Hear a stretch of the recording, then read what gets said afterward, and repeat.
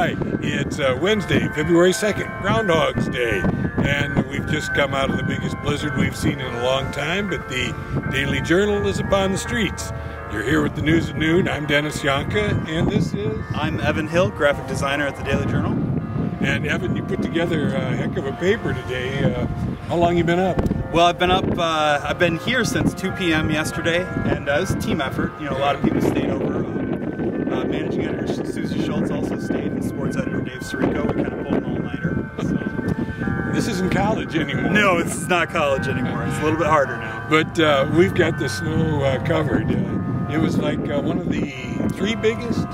Third biggest in the northern Illinois history. We got a little worse than we did, but we've still got about 8 to 16 inches in the area.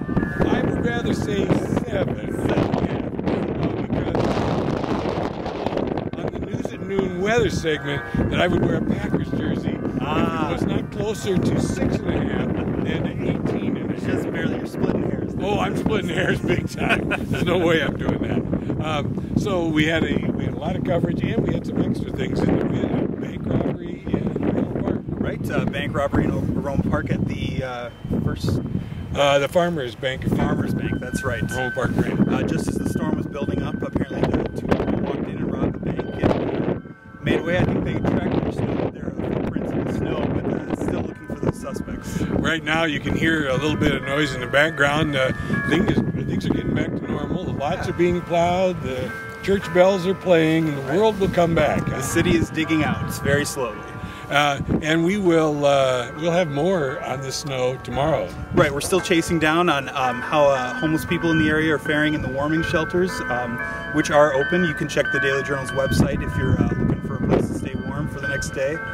And I've got a strange story coming tomorrow about 12 guys who had to sit out the blizzard at 90-degree temperature. They were on a mission in Guatemala, and they're stuck there because they couldn't get back because of the snow. Good, think warm thoughts. Yeah, so we need some warm thoughts. According to the latest weather forecast, we've got highs in the 20s, a little bit of snow coming. We have nothing to look forward to right now, do we? No, just nothing will be nearly as bad as it was last night. Yeah, that's all we can hope for right now, and I think it's time for us to get back to the Sounds like a good idea. Stay warm out there. Yeah, that's good. There we go. All the other kids get to enjoy it. Why can't we? Oh, I can't get out without screwing it up. Oh, that's all right. It's still unique and special. It's a special moment. I bet I'll be at noon. Let me go back in like this. Oh, sorry. Get